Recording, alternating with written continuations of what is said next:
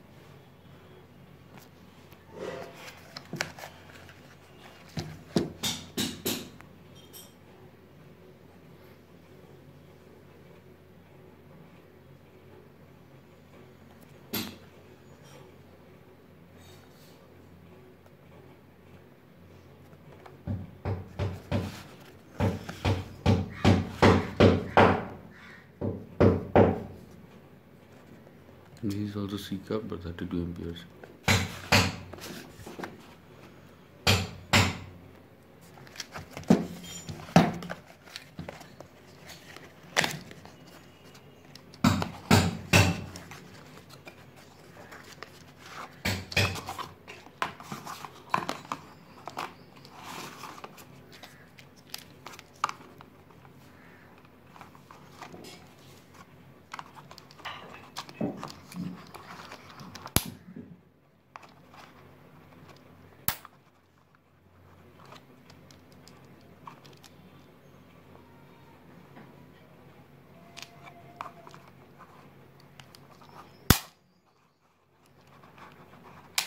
Dipole.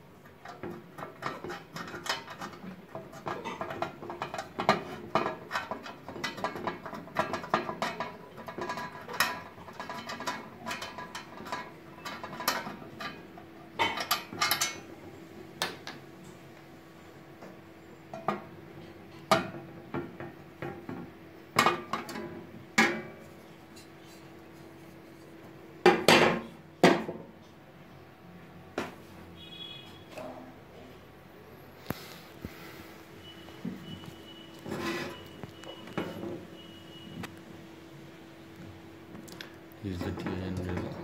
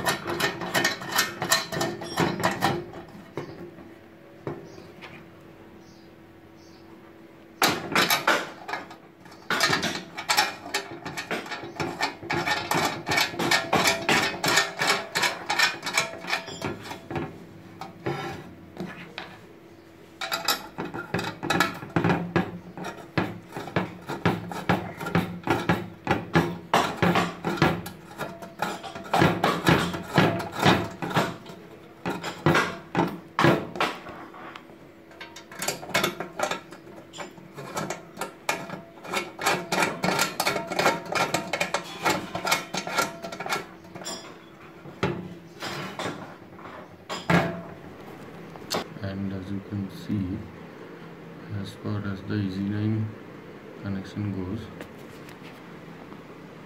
this one is a 32 ampere MCB and both of those are 16 ampere MCBs, and the supply phase should go over here, ideally via the first terminal of the input.